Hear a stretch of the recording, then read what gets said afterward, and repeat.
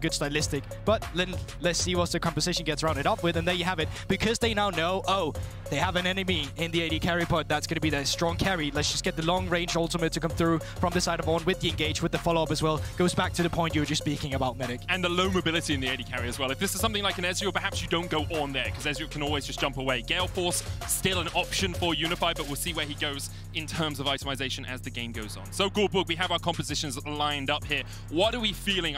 To me, I'm not really seeing any of that split push shenanigans. I'm seeing two compositions that really want to go head-to-head in a 5v5. Yeah, and I'd agree with you. I think from the side of the top lane, you know, Gnar is going to have some prior into the Ornn just due to the fact that he's ranged. Usually, Joe comes through in the first 3 levels, or on level 3 instead, when you get agency to your W, some more mobility, so Ornn doesn't have a good trade back. In the mid lane, it's going to be interesting because Ahri with the charm can stop the distortion coming through from the LeBlanc. So it's about playing it cleverly around the waves, so there's at least a minion blocking you, but then that comes down to position. But obviously, the fight for push in lane, the fight for the skirmishes, going to be very important. Every game is about jungle. But even more so, I think, here. Definitely. Because last game at least, if we take a look at like Order versus G2, right? You know, there was an Evelyn, so it's very much about, oh, let's go in and counter jungle it instead. But this game, Lee Sin, Volibear, they want to do the same. And the same with Ahri here. Like, if you can win the 2v2 in the mid lane, you get yourself ahead there. You're shutting 2 people down. You're opening up the map pressure even further to move it down towards the bot side.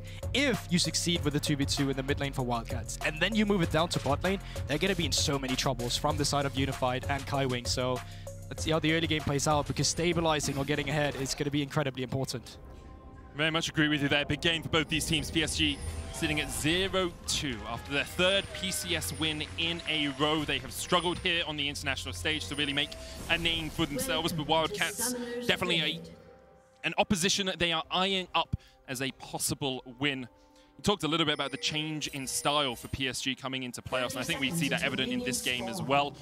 In the regular season, they were dumpstering folks in lane. They were all over the map, just absolutely dominating through the first 14 minutes. And then in playoffs, they moved much more towards this slower, teamfight-orientated, scaling style. And I think we see that in their composition here. Honestly, I had such a hard time reading what PSG was about, but specifically because you're mentioning what you are right now. Like, how do you suddenly just slow down as a team compared to what you did in regular season? And I also think that's why they've had some of the losses here. I actually think they digressed a little bit in terms of what gives wins in a meta like this, and specifically at this MSI meta as well, where it's so much about these early skirmishes, the small team fighting as soon as you hit 6. That's why we see Wukong be so prevalent as well, right? That's why we see the Jarvan still come through, because getting a laner ahead in the early game is much easier to play up for than playing on the open map like the Twisted Fate that we've seen some teams falter with. A bit of damage in the bottom lane. Early ward from Unified and Kaiwing. Hook coming in from FarFetch as well. He's got the Glacial Augment, so no shield for him, no Aftershock for him. Cleanse coming out from HolyPhoenix. Unified ticking away. No cleanse, but does have the heal now. Summon a spell advantage over to the PSG bottom lane. Oh, but at least with the range advantage into support pool here from Kaiwing into the melee of Nautilus, you will get the push first. You can only really play when you have the hook. If the bot lane of Wildcats now got level 2 first, could have for sure tried going in there, but yes, Unified is looking low, but he's got the Sephiroth, and he still has heal. So from the side of PSG, still in a comfortable position. In a really good position. And Kaiwing actually going for the Spell Thief's Edge here on the Renata. Sometimes we do see Relic Shield just for that little bit of extra tankiness, a little bit of extra sustain in the lane. But when you know you're playing into a melee matchup like this, you just have so much more time to auto-attack, to harass with your E, and it becomes very difficult for FarFetch and HolyPhoenix to step up. Okay, so junglers right now, both of them are pathing down towards the bot side. Wolves have been skipped so far from Ferret. He's going to be taking the blue buff, and he's got 2 decisions. Either you can move down towards the bot side, you can try and skirmish there, see if you can get them. I don't think that's what he's going to be doing, because they're crashing the raid right now for PSG, which means a slow push will come back. So I think he's going to try and path up towards top side, knowing on the side of PSG that Volibear path bot, maybe sometimes they'll think he's gone for a reset, and we've seen some teams then mistakenly thinking he's on the bot side, then die on top side instead. For the moment though, Ferret decides against doing, as you say, his Wolves and his Krugs. Is going to path down towards him. Means his gank timer is a little bit earlier than Juhan's. Handshake back from Kaiwing. Flash forward. Kaiwing locked up. Has to try and flash away, but can't escape. The chase is on. Ferret there. Kaiwing first to fall. FarFetch takes the kill. Juhan, you're not going to follow that one in. And there you have it. I just stand corrected immediately. I thought for sure as a bot lane you would know you would need to have the slow push because Volibear is coming through. But they disrespect the fact that Ferret has skipped the Wolves camp, skipped the Crocs camp. Because of that, he's there earlier and he's shutting down a bot lane who's already used some summoner spells. And Kaiwing not respecting the flash on the hook initially as well. Obviously not the easiest of reactions to do, but because he got hooked, perhaps thinking Juhan would be there in time. Juhan now will be losing his Razor Beaks. FarFetch shadowing here. It's smart from Istanbul Wildcats, making sure that if Juhan was here for the fight, they would have a man advantage, as you say, don't do it. And it will be stolen by Ferret. And that's what they gain, you know, that he helps out the bot lane helps him out a little bit, trying to get some counter jungler come through. And then that extra pressure has now led to Serin being just shadowed a little bit while he's pushing in the wave. There's not much that PSG can get on the other end. Yes, you can try and move into the enemy jungle, but the Raptors have not respawned yet. So Juhan, he's going to have to settle for Scuttle Crab. FarFetch doing the right thing, as you say, shadowing his mid laner, making sure that wave pushes in, can use the relic shield stacks. It does steal a small amount of XP away from the Do you know how many mid laners cries about that? It's just like, I'm as just two here to support help. mains, we've been there so many times. FarFetch will be spotted here, as will Serin. Unified and Kaiwing, no summoners between them, but they do have Gravitum. And even though they're only level 2, with this wave pushing in, we'll see if Wildcats want to go for the full dive. Double TP is available from PSG.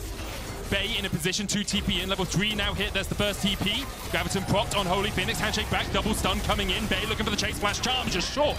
Serin dives in once again with a distortion. Ferret trying to get away. No flash, remember, on that Volibear from the initial play. PSG, though, able to react, do have to burn a TP to do so.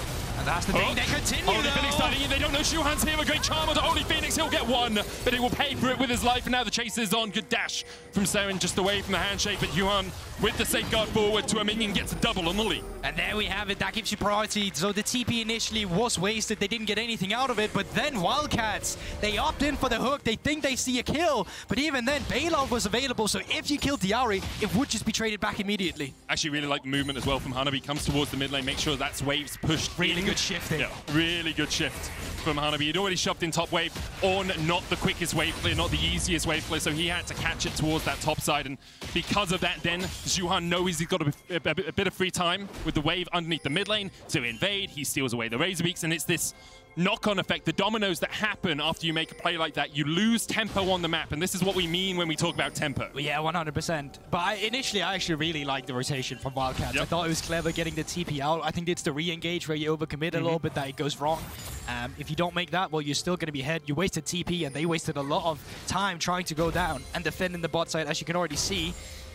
With the jungle having to go down on the bot side, it doesn't matter all too much, but the routing currently from the side of Ferret is, rather on the opposite side of the jungle, of course, from the PSG, is that he's on the top side. They're respawning on the top side. So having to go down on the bot side wastes a couple, like 20, 30 seconds. So going out here, not re-engaging, that would have been great. You stopped them in terms of efficient pathing. Because you didn't, well, this is what happens. And I think FarFetch just sees the bailout fall off Bay there and thinks we can burst him. Tristana can jump back out. We're in an okay position, but the reaction for PSG is good. Call of the Forge God used in the top lane there. Maybe just to stop Hanabi from backing the wave, not in the best of shapes for him. Ferret is up here, only level 4 currently on the Volibear. A little bit delayed, of course, in his jungle clear. And Hanabi, with the wave in a compromising position for him, just wants to be close enough to get the XP, maybe step forward, get a minion here or there. Would have actually loved to see Ferret get aggressive, try and counter jungle on the blue side. You can already see on the minimap some great vision coming through from Wildcats.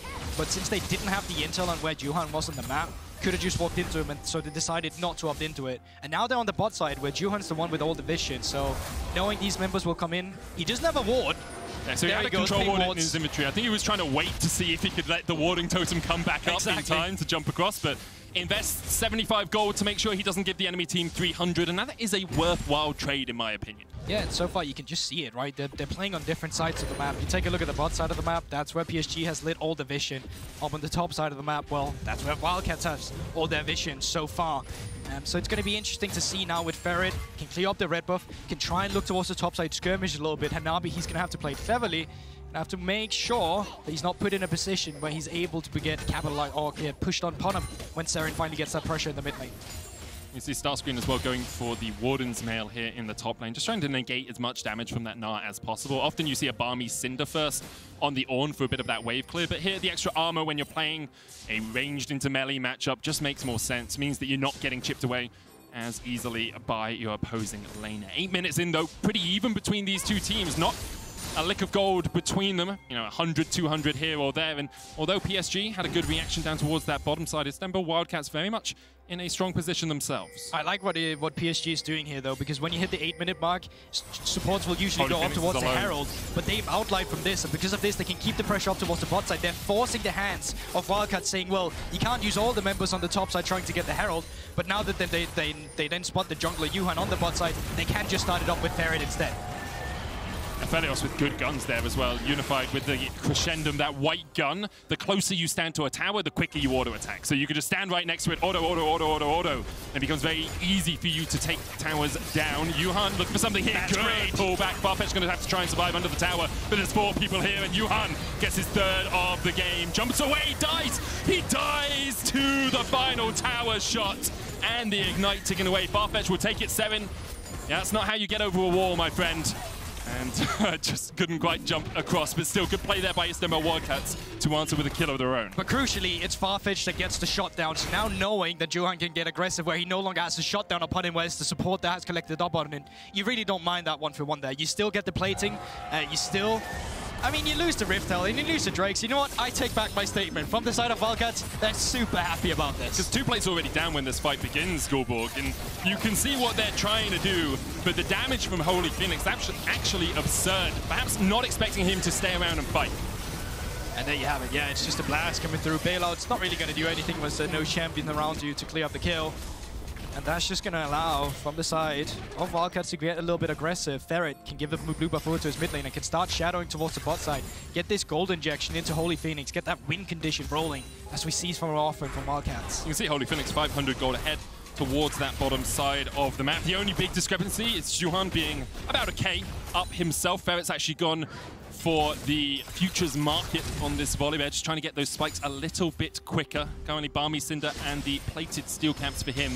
We'll see how they use this Rift Herald, because that's really the next big thing for Istanbul Wildcats and for PSG to try and respond is if you can get this Herald down where you invest the gold, probably towards HolyPhoenix, as you said, and whether or not PSG are able to react and stop you from taking 3 or 4 plates. So they're slowing down the tempo a little bit. They're making Ferret clear his topside camps, but this allows him instead to just clear the camps, move into Serin's bot lane, force away Bay, and then move it into the bot lane afterwards to try and just come as 4 units, make the Rift Herald play, and then set it up for HolyPhoenix, who's just come off a reset. Question is then, how are you going to react on PSG? I think they're reading the play a little bit by moving Juhan down towards the bot side again. Juhan already with that Guldborg complete. Hanabi's going for the hull breaker here on the Gnar. Of course, has been hit with the nerf bat a couple of times, but still works relatively well if you want to be in a side lane. StarScreen with the swag ignite, walks away, just rotating through his unsealed spellbook there, wants to get that TP back up.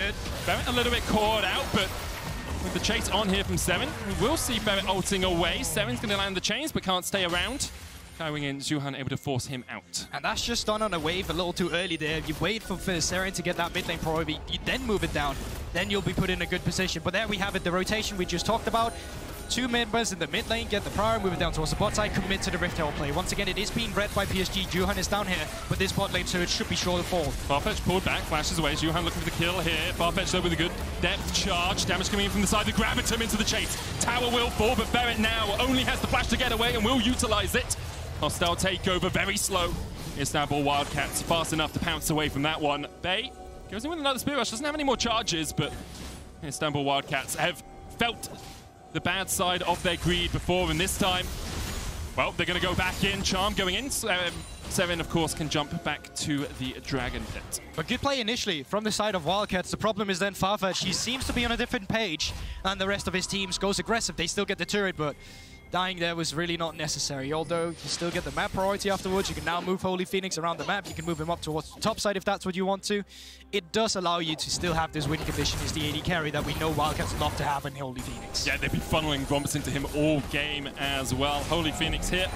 We're able to get a lot of the gold out of these plates. PSG trying to react in a 3v4 initially. FarFetch not timing the buffer there on his Q means that he's pulled back by the handshake.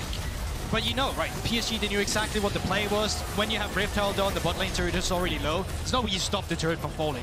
But them getting a kill, you know, at least it's something. Yeah, definitely is. Kills are something. Sorry, I totally lost where I was going to go with my next point now. I agree with you. Kills are great.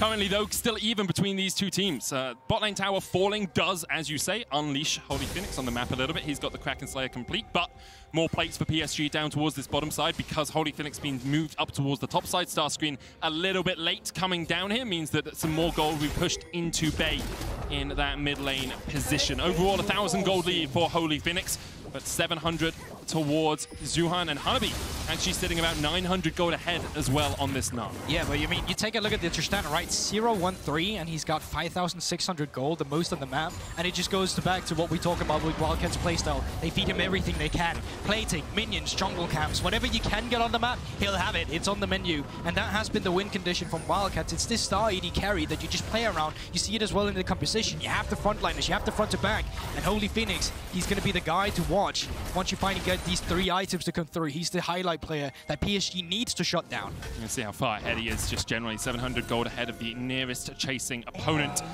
Ferret here gaining control of the top side jungle as well because he knows he's got the man advantage. HolyPhoenix and FarFetch up here. Tower plates have fallen, but still turret gold very available for HolyPhoenix as he should be able to take down this tower. And furthermore, if you take down the top lane turret, you can get deeper vision in the enemy jungle on the top side. What's that? That's spawning in just a little under 1 minute. Oh wait, second Rift Herald as well. So the deeper vision you can get, the more aggressive you can get from Wildcats, and the more secure it will be to take that Herald. But crucially, there's another objective spawning at the same time. It will be the Infernal Drake, albeit Wildcats don't really seem to priority that right now. Don't really prioritize getting themselves control down towards the bottom side. I do want to talk a little bit while we have a lull state. You know, people are pushing lanes forward, people are catching the waves, HolyPhoenix is moving around the map. But let's have a look at Kaiwing's itemization as this dragon is taken by Juhan. He has gone towards the Bandle Glasc map. And in the last game we talked about how Renata, or in this game actually, we talked about how Renata can be quite tanky, and in the last game. And Locket is what you tend to see on Renatas. Now, Bandle Glasc Mirror could be any of a few items. Shurelya's is always up there. Moonstone a possibility as well. I've seen a few Moonstone Renatas.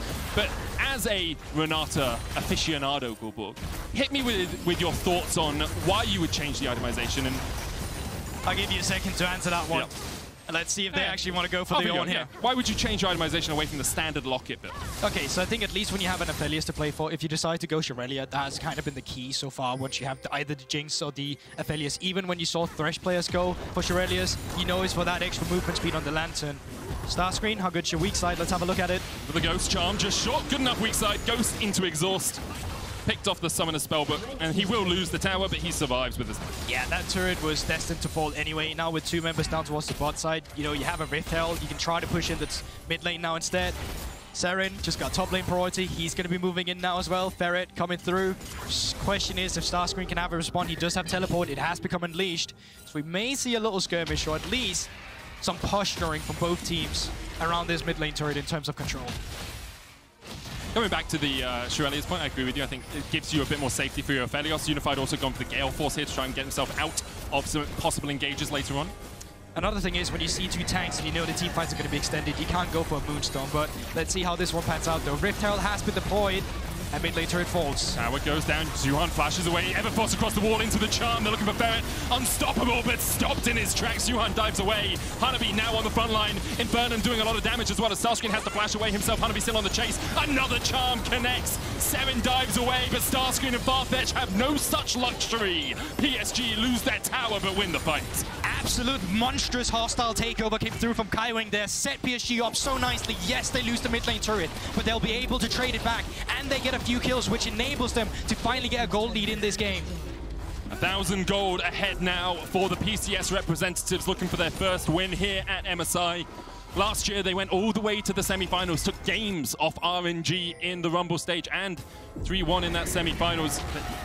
So far, they've struggled in 2022. Yeah, one would say staying around after this one is a little bit too far-fetched here. So initially, good engage coming through. It's flash, though, the hook coming through. And here's what you hate. As Nautilus, when you get hostile takeover, this extra attack speed, your auto-attack roots your teammates. They can't do anything. Even HolyPhoenix was forced to use the cleanse, so he's not just killing his teammates. When the re-engage finally comes through from the side of StarScreen, they've used everything in the tank. They don't have anything to fight for, so it just ends up being your frontliners not being able to get out, and they will get cleaned up. As part of the power of that hostile takeover, we talked about it a little bit with the Tryndamere, but also with things like the Ornn, with the LeBlanc, with the Volibear who are running into you. If you are in a choke point like that, it's very easy to lock you up. For the moment, though, Istanbul Wildcats still very much in this game. 1,600 gold behind, and PSG now with a little bit more pressure. But you can see HolyPhoenix 2 items. Kraken, Phantom Dancer already complete. If he is given any time in a fight just to auto-attack, he is going to do so much work. Serin, though, good charm! Almost dodged away, but not in time. PSG gain control of a single bush, and with it, take Serin's life. The reaction was there for Serin, but the charm still stopped the distortion, and thus he was just falling down. And now with members from PSG who's pushed in the mid lane, they can move up towards the top side just to shadow or allow Bay to push in on the turret. They don't really lose anything, but they'll need to be quick about it. They'll need to some members back, because on the next wave that's now coming in the mid lane, that's where Wildcats will look to try and get some aggression on the mid lane turret, but with Hanabi already shifted in there, they won't get what they wanted.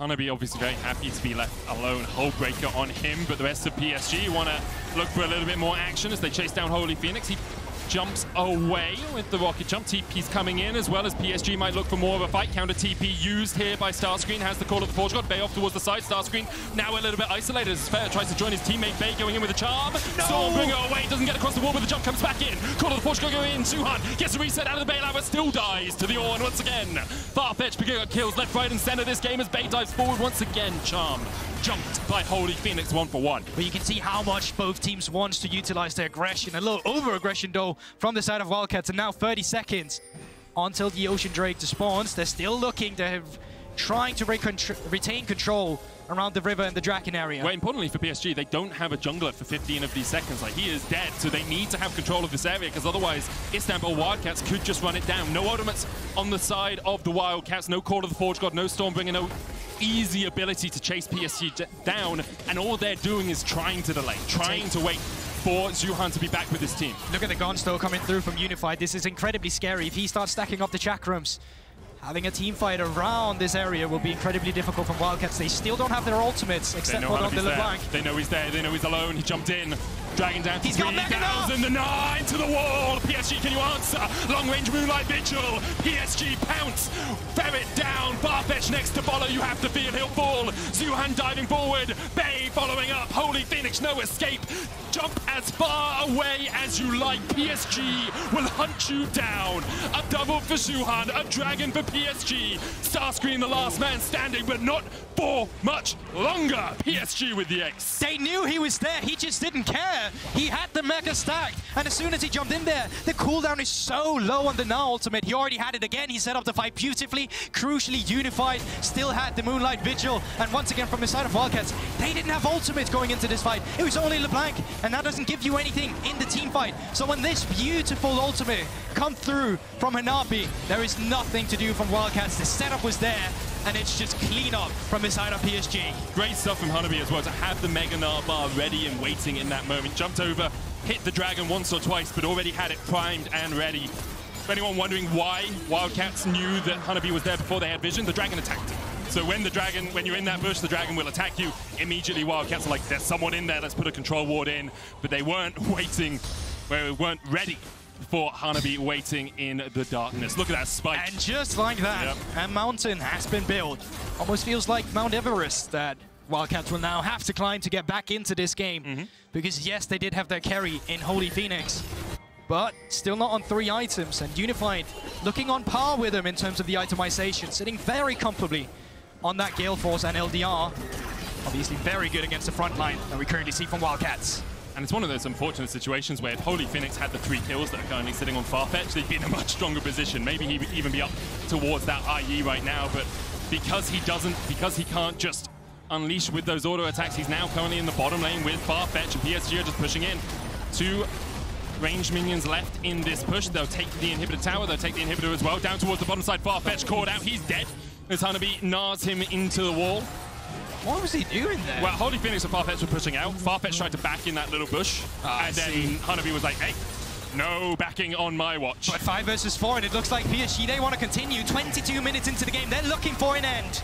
Everfrost roots up HolyPhoenix, he jumps back, heals up. Call of the Portugal coming in again, wants a charm onto Ferret. Hostile takeover finds them all berserk. HolyPhoenix kills off his own teammates as Kaiwing claims the kill credit, and HolyPhoenix can only stand and watch as his team lays wasted beside him. HolyPhoenix trying to do what he can, stunned up once again, back to the fountain.